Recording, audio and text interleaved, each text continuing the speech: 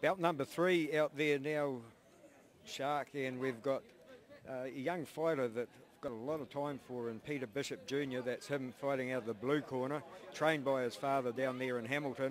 And his opponent tonight is a fighter that we haven't seen on the scene for a long time, at least 3 years anyway. Well, at least 4 years, because that's how long he's been in London, and that's Mike Grizzly Gault. Saw him fight out here before he went over there, but ooh, and he looks fresh. He just got off the plane from London on Tuesday, and he said, yeah, I'll fight at the show. So good to see him in here.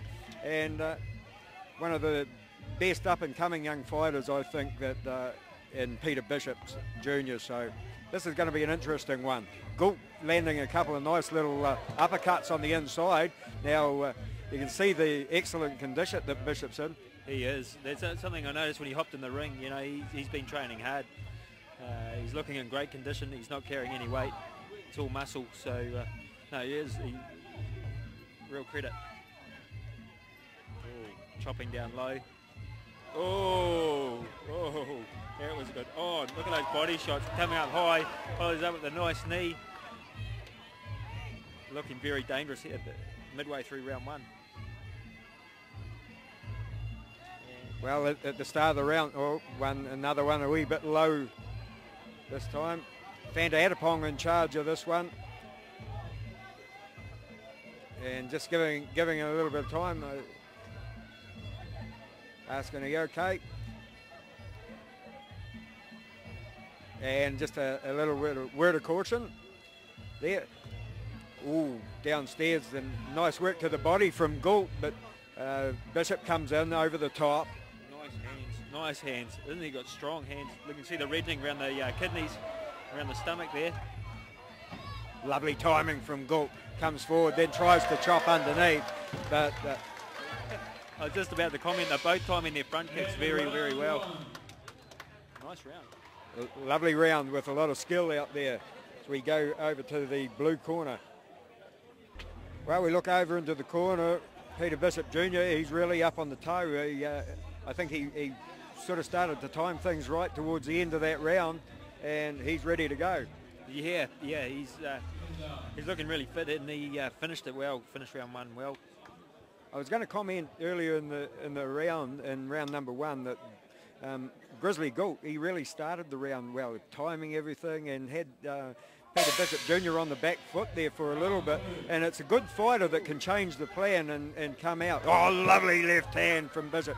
And then he goes upstairs with the high kick. Lovely knees and quick work. And for a fighter with limited experience, fantastic timing. You just got to be a little bit careful that he doesn't walk into something big, because Gault has got the ability to do that. Gone into turbocharge. He's that'll slow him down a bit. He just only get a bit of momentum going there. It was a bit unfortunate. Okay. Back in they go, and Gault trying to go downstairs and work on the legs. Nice looping right hand from him. Bishop ties up. They get into the grapple again. Bishop has got a slight height advantage and uses his range really good. But the thing that I've always been amazed with is because he looks like a long, lanky fighter, but he's very good on the inside. Oh, that's right. Yeah, no, he is. He is very good on the inside. He's a good all-round fighter. You know, he's picking his shots really well. And, yeah. I think Fanta's really got to start looking at taking a point off.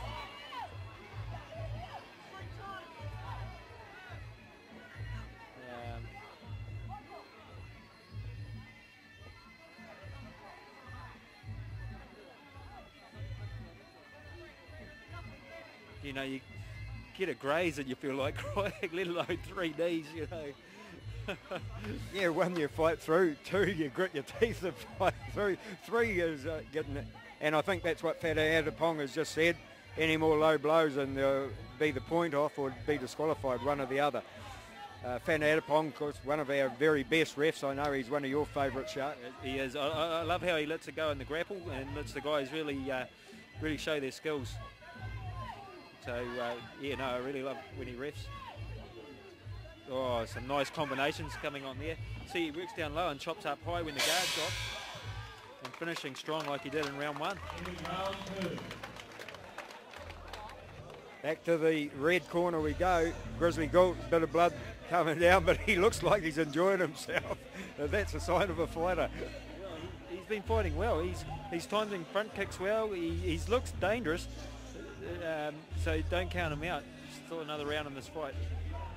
Seconds out for third and final round, and as you said, Shark, this man is by no means out of the fight. And Peter Bishop Jr.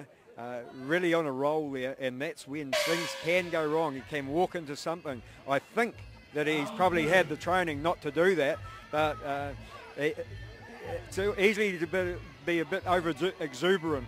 And if anyone can take the... he's not scared to throw them up high either, is he? He's you know, he's throwing some great combinations in there and just keeping the pressure up.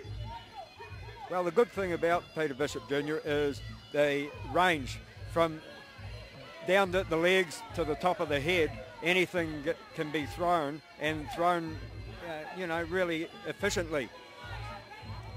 Mike Gault, he's happy to be back in the country. And he's really neutralising those hands there. He's tying them up in the grapple and really trying to do something there. Fender giving them a good opportunity to work their way out. I'm not really sure how many fights Grizzly Gault has had, but ooh, that was very close. And I think his leg's starting to get hurt. He's been nailed on that left leg quite a lot.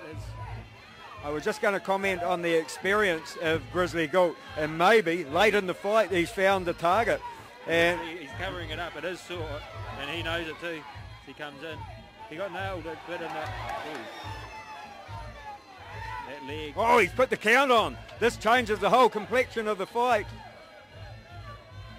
Looks a little bit bewildered. Oh, lovely left hand. This Gault come in from Peter Bishop Jr. Well, that changed the whole complexion of the fight.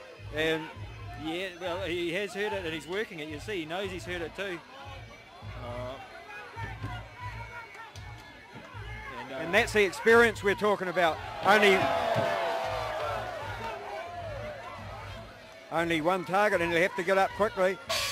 There goes the end of the fight, and Grizzly Gault turned things around at the end of it, and they've got a lot of respect for each other, and they deserve to have, because Grizzly Gault took a lot of punishment throughout the fight, found a little chink in the armour right towards the end of the bout, and put himself back in contention. Yeah, he turned it into it looked like he would made the fight messy, but what he was doing was quite smart. He was trying to slow him down. He nailed that leg up through that last round. Now, if that was an 8 count, it's going to be interesting to see how they score it. Oh, it could be a draw, wouldn't it? I think this could be another draw.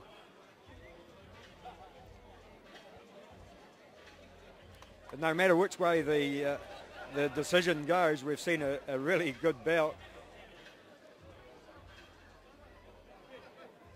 And we've seen a top young fighter on the way to bigger places, I think. The blue corner. Those two has about 28 points to 28 points even.